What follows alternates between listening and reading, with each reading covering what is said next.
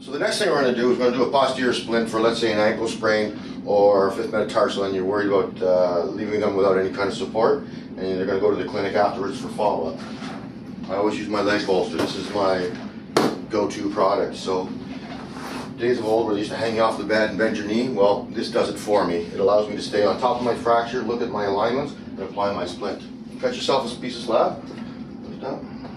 You go from the metatarsal heads, just below the knee, 3 fingers. What we do here is you can measure where the calcaneus sits, give a little mark. You don't have to do this, but if you're worried about somebody with pressure points, when you open it up, where your marks are, and you're just going to cut 2 little wings out.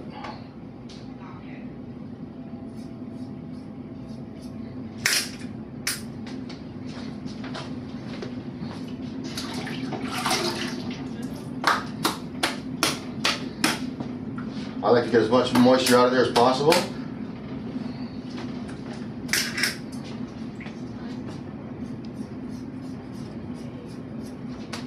And a little trick I do for the bottom of the foot is I give this last little bit a turn. So we don't have to worry about cutting the edges. This is like a rib in the cast. It gives you support to the foot so that you don't have to worry about too much flexion.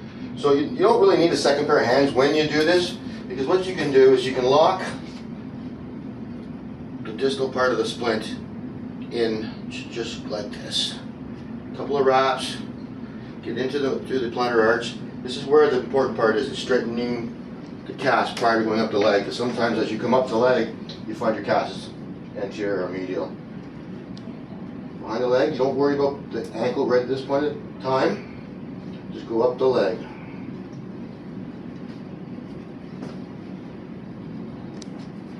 Take your second one. Continue for where you left off with your first one. Now you're going to go back down the leg. At the bottom, where you have these wings, you're just going to tuck them in and fold them. That's when you pick this up.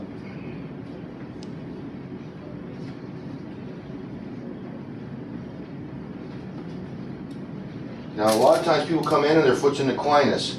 So it's a hard time to get their ankle up at 90 degrees. So grab a chair, and all you're going to do is get them to flex their knee, and you're going to slowly bring them up. You can put your thenar into the metatarsal arch and push if you have to, but the biggest thing for this to get them at 90 is you have to have them relaxed.